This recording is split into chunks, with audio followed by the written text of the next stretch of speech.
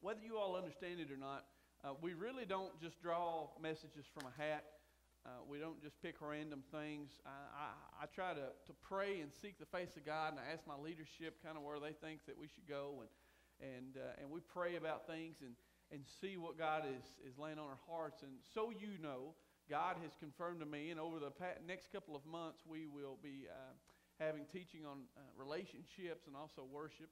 And so we're going to be talking about that and everything. And I'm excited about it. But this week, what happened is I'd originally planned on Tony either doing relationships or something like that. And so I began to study, and nothing was coming up. And I looked into worship, and I studied and prayed, and just nothing felt right. And I'll be honest, I came in this morning, and I was pretty upset. I was in a bad mood. And Donnie Bird come in, and me and him began to talk and everything. And so we went to lunch, and he said, let's give them something encouraging. Let's give them a fresh word. And I said, all right. And so we began to talk and everything. So we came back, and as we studied, this is the word that God laid on both of our hearts. And I know when he gave it to us that it was what we needed to talk about tonight, because it was just very evident, wasn't it, Don? I mean, it just, bam, it just hit us like that. So tonight what I'm going to talk to you about and come from is Psalms chapter 1. Say Psalms. Don't say it's a country accent like I do now. Come on, say Psalms. Chapter 1, verse 1 through 6. All right, and that's where we're going to be coming from. So if you have your Bibles tonight, I'm going to ask you to turn to Psalms chapter 1. We're going to start in verse 1, and we're going to read through 6. Psalms chapter 1, starting in verse 1, and we're going to read all the way through 6. Are you ready? All right.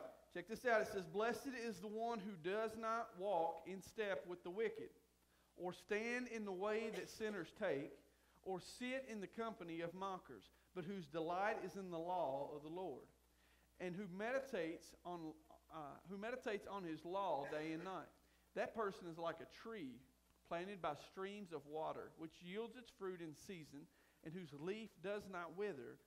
Whatever they do, it prospers. And in verse 4 says, not so the wicked. They are like chaff, like the wind blows away. Therefore the wicked will not stand in judgment, nor sinners in the assembly of the righteous. For the Lord watches over the way of the righteous, but the way of the wicked leads to destruction. That's a big chapter, huh? Yeah, all 6 verses. But check this out. How powerful are the first 3? I mean, that's a good word. That's a very powerful word. And so I'm going to break it down tonight and show you all. So we're going to start in Psalms chapter 1. We're going to look at verse 1. How many of you all like to be blessed? Really? Nobody? No more than that? I mean, I don't know about you all, but if I had a choice to be cursed or blessed, I'm going to pick blessed, right? Okay, all right. So we like to be blessed, and we would always choose to be blessed. We'd rather be blessed than wicked. We'd rather be righteous than wicked. We say that we'd rather have things in our life that are good and from God, but in all reality, our lives don't reflect it. So basically, there's 2 types of people that I'm going to talk to you about tonight. Now, the first one I'm going to tell you all about tonight, and the next one we're going to talk about next week. The first person we're going to talk about tonight, what tonight's emphasis on, is a blessed man. Can you say a blessed man? All right. Now, ladies, this is for you too, okay? But this is a blessed man. I'm going to tell you tonight what it takes to be a blessed man or a blessed woman, okay? So pay attention, and let's go through here. We're going to look at Psalms chapter 1, verse 1. And it reads like this. It says, blessed is the man who does not walk, say walk, in the counsel of the wicked, or stand, say stand, in the way of the sinners, or sit, say sit, in the seat of the mockers. Now I want to hold this verse just for a second, and I want us to look at it, okay?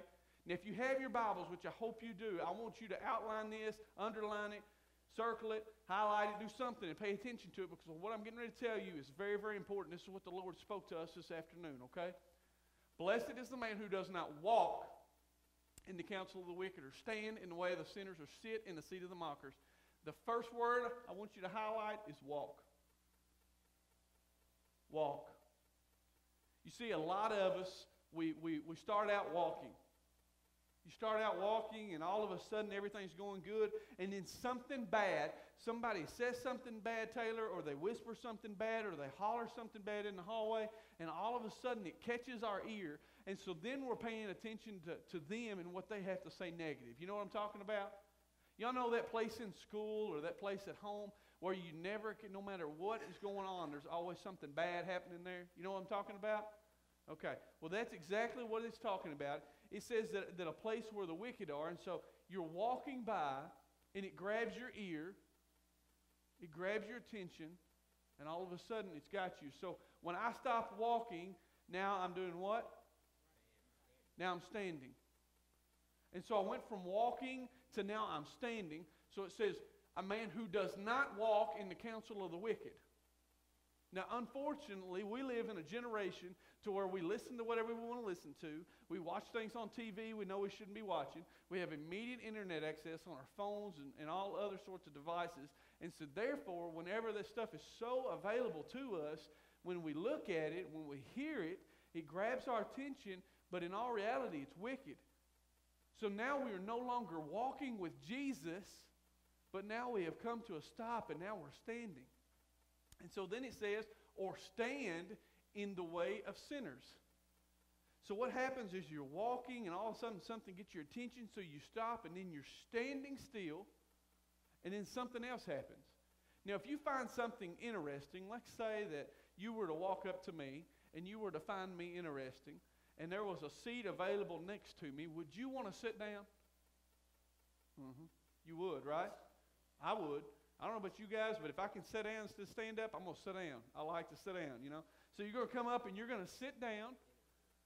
Now, let me tell you something. Look at me. If you are sitting down in your walk with Christ, you are vulnerable. You are vulnerable. You are an easy target for sin to creep up on you and take you out. You are very, very vulnerable if you are sitting still. Now, if I'm walking, I can go to an immediate run, right? And if I'm standing, I can go to an immediate run. But if I'm sitting, there's a little bit more involved than going to an immediate run, especially when you're a big old boy like me, right? I mean, you got to get up and your arthritis and everything else. You're like, you know? And so the thing is when we're in a seated position, we are vulnerable to sin that will devour us. And can I tell you something about sin? Sin will eat you alive. Sin will absolutely deteriorate who you are in Christ if you allow it to. You see, we have what we are formed up in the body of Christ, and we are formed up, and we say we follow Him, and we made a decision to follow Him, and then all of a sudden we allow sin to catch our ear. We hear something bad, a little gossip or a bad word or something that catches our ear, and the next thing we know, we're standing still, standing with the same crowd, just like Peter did. That's exactly what happened with Peter when he denied Jesus. And then the next thing we know, we're sitting down with them. Again, what Peter did. How many? If you got your Bible, turn to Genesis 3. I want to show you this. Genesis chapter 3. How many of you all remember the story of Adam and Eve? All right, now check this out. I'm just backing it up with God's Word, okay?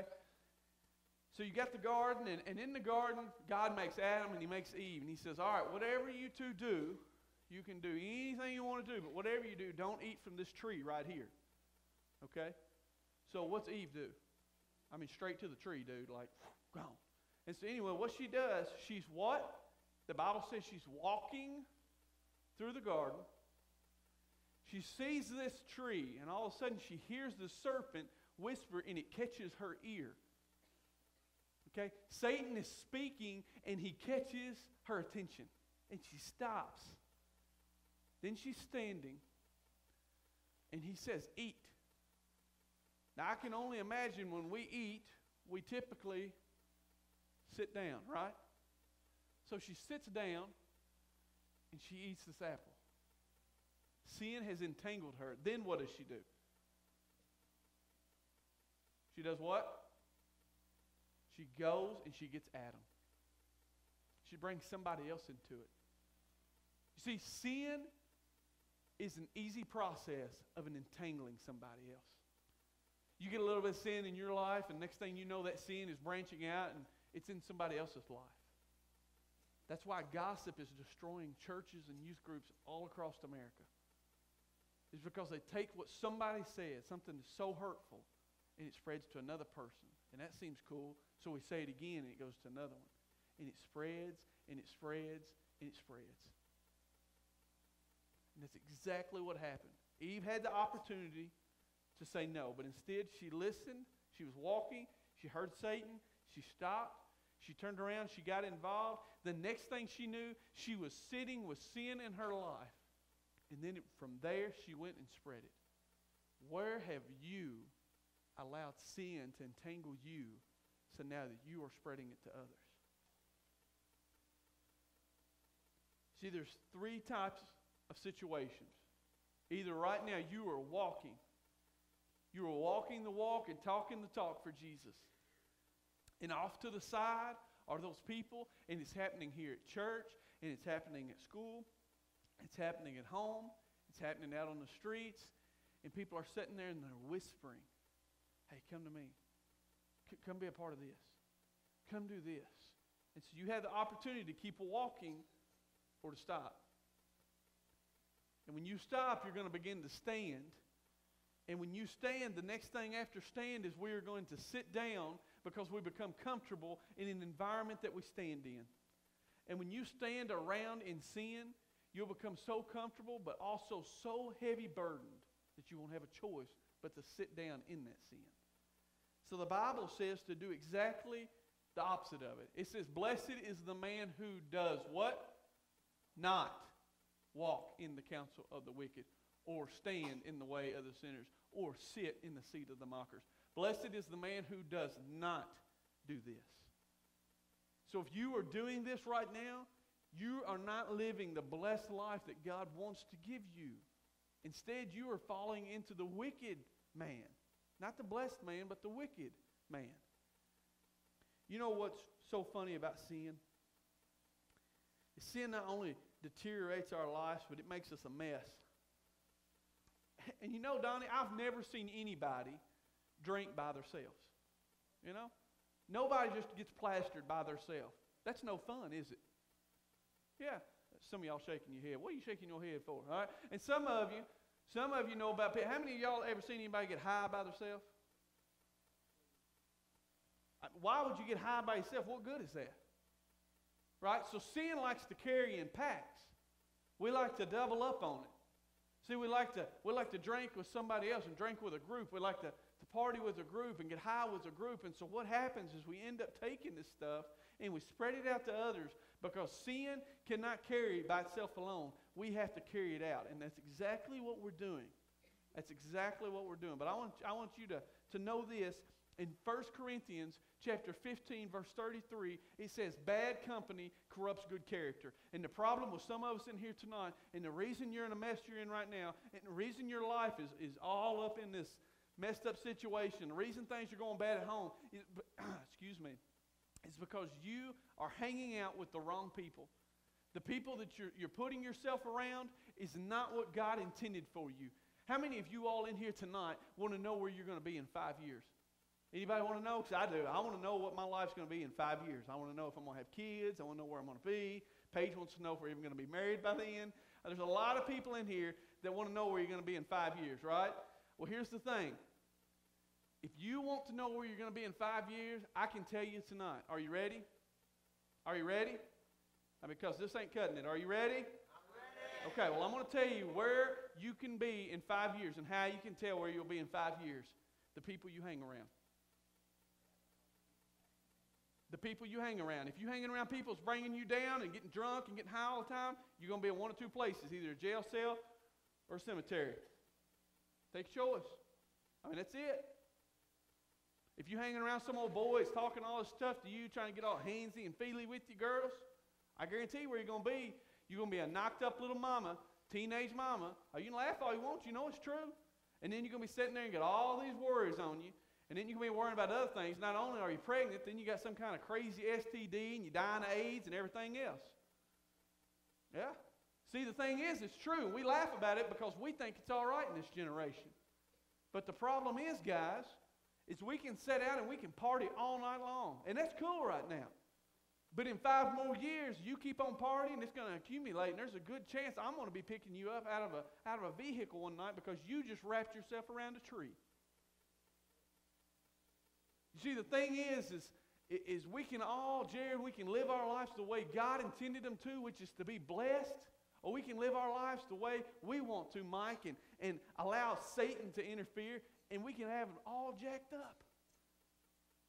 See, but God intends for us to have a good life and to be blessed. So go to verse 2. And in verse 2 it says this. It says, but who delights in the law of the Lord and meditates on his law day and night. Now what is meditation? No, I'm not talking about, all right. I'm talking about what does meditate mean? Think about it, get in a quiet place and listen. Pray on it. Yoga. You can meditate in yoga if you can get in the position yoga can get you in.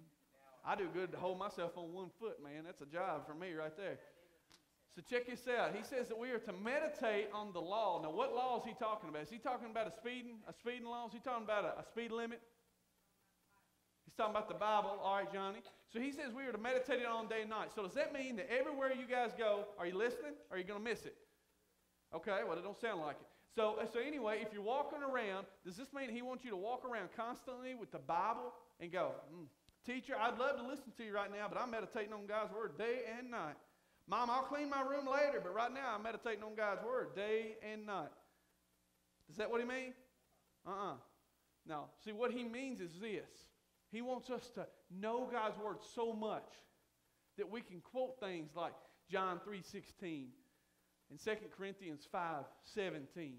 He wants us to know Scripture that says God's word will not return void and that he is for us and not against us. And he leads us into green pastures and protects us from our enemies. You see, anybody can open a Bible and read it, but to know God's word is to meditate on it daily. Guys, I'm telling you, if you want to see God do something in your life, you begin to read his word and to trust in his word, and you watch what he does. Because when you read God's word, you read his promises. And with his promises, you will develop life. And where there is life, it cannot die. And the reason some of your lives are so miserable right now is because there's nothing alive in them. Everything around you is dead. So he says to delight in his word. Not to delight in food, not to delight in girls, not to delight in boys, not to delight in relationships, all 5,000 of them you have a week. God didn't say to delight in Facebook or Twitter or cell phones or anything else. He says to delight in his word and to let his word fill you. Let his word fill you. Because, Gary, if you know what God says about you and what he says for you, then you know it, man. When you have it right here, you don't have to call on anybody else to share Jesus with somebody. See, what I love is somebody sharing Jesus with somebody and they're like, Daniel, come here. What? I don't know what to do. I'm like, how do you not know what to do? Tell him Jesus loves them and he'll forgive them. Oh, okay. You know, I mean, it's not real simple. It's not real hard. All you got to do is say, Jesus loves you. He died for you. Ask for forgiveness of your sins. Let him come into your life, AJ, and save you. Make a difference in your life so we're not cutting up during Wednesday night. And then, once he's made such a difference in our lives, and we live for him, and we allow ourselves to be filled with his word, then everything else won't matter. Father God, Lord, for that spirit of distraction that is in this room, Lord, I pray that it would flee from here. It is not welcomed here. And Father God, I pray that each and every person under the sound of my voice, Father God, would hear your word. Lord, let them know that I'm not speaking it, but this is you speaking through me. And so, Father God, please, Lord, please, Father God, I pray that anyone who is not listening, anybody who's cutting up and laughing and making noise, that Father God, that they would just become still. And that, Lord, that your spirit would fall upon this place, Lord, so that we could focus on you and your word. We ask all this in your name. Amen. See, sometimes you got to stop and do that because the bad spirits can work against you. It's not a joke. All right, so let's go to verse 3. We're at verse 2. Now we're at verse 3. And this is what verse 3 says. It says, he is like a tree planted by streams of water, which yields its fruit in season, and whose leaf does not wither. Whatever he does, it prospers. All right? Now remember, this is to be a blessed man. He is telling us what we need to do to be a blessed man. So the first thing says not to what? Walk, stand, or sit with anybody that's messing around with sin.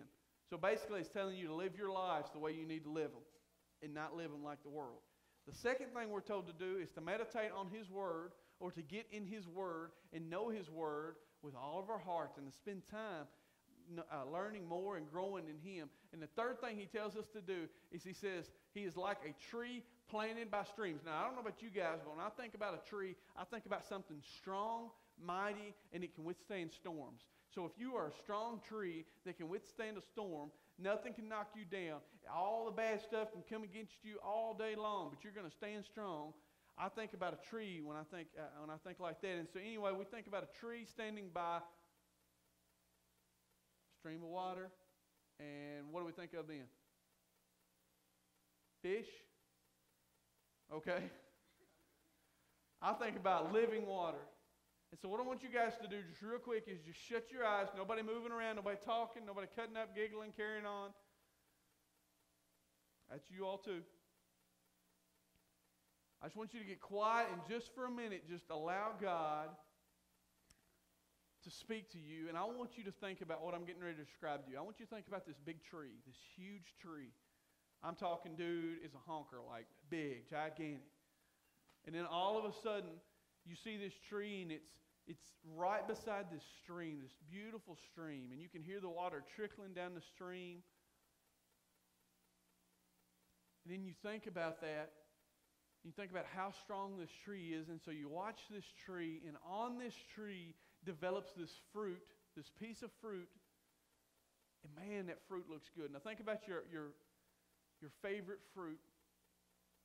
And whatever that fruit is, even if it's a watermelon, don't even grow on a tree. I want you to think about that watermelon hanging from that tree, and that fruit looks good. And so as that fruit falls, it does something. It hits the ground, and it makes an effect where? All the way around it. Now open your eyes, and I want you to think about this. The Bible tells us that the way we are to live a blessed life is to be like a tree planted by a stream of living water that can drop and bear fruit. Check this out.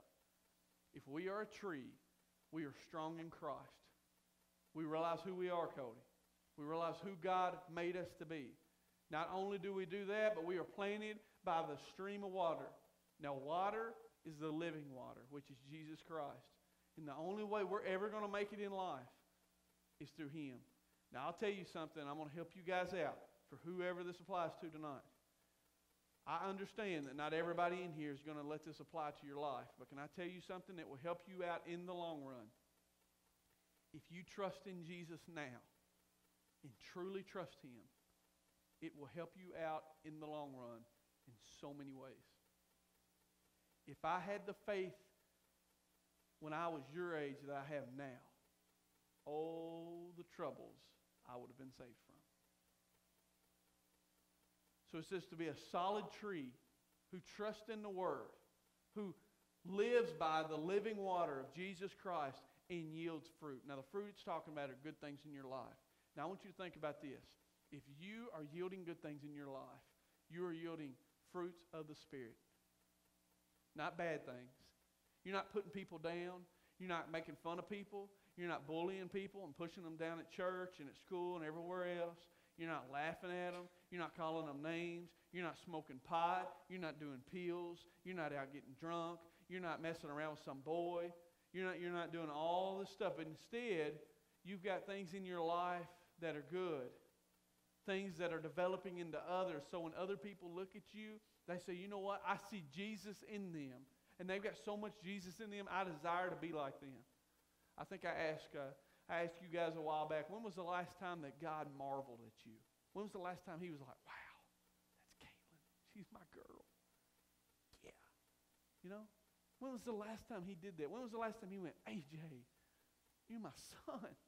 Man, I'm so proud of you. When was the last time that God did that for you?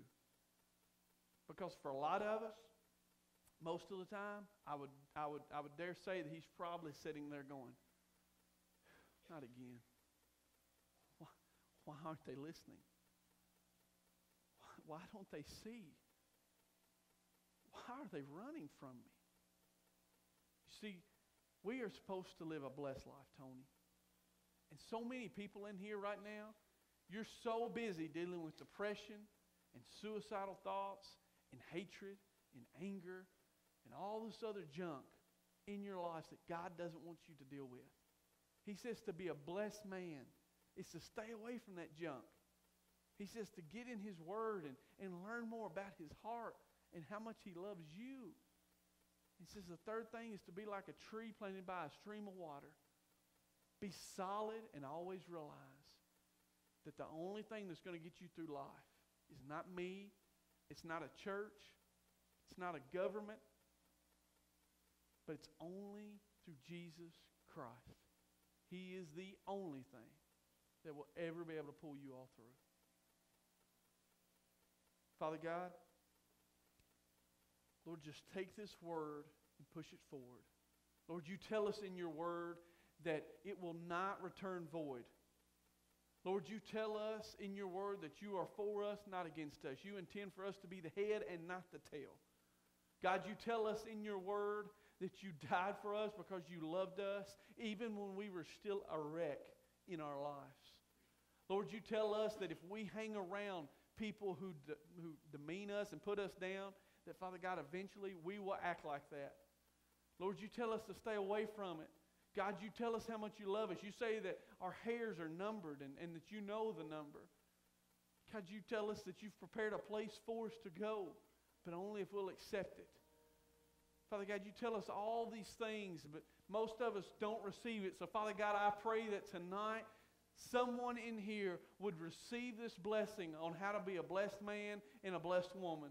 And that, Lord, that they would allow their lives to be so full of the words that was spoken into them tonight that they need to stay away from all that mess in their life, anything that is causing them to stumble. And Lord, I pray that they would get more active in reading your word and seeking your face.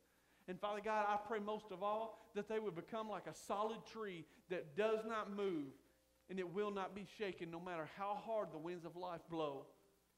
And Father God, most of all and most importantly, may each and every one of these young ladies and these young men in this room tonight understand that you are the living water and you are the only thing that will ever get them through life. They can try drugs, they can try premarital sex, they can do whatever they want to, but none of it's going to work. It may last for a little while, Lord, but we all know that it's going to fail because I can stand up here along with many other adults and testify all night long about your graciousness and your goodness and what you've done for me. So, Father God, I pray right now, Lord, that your Spirit would move on these young people.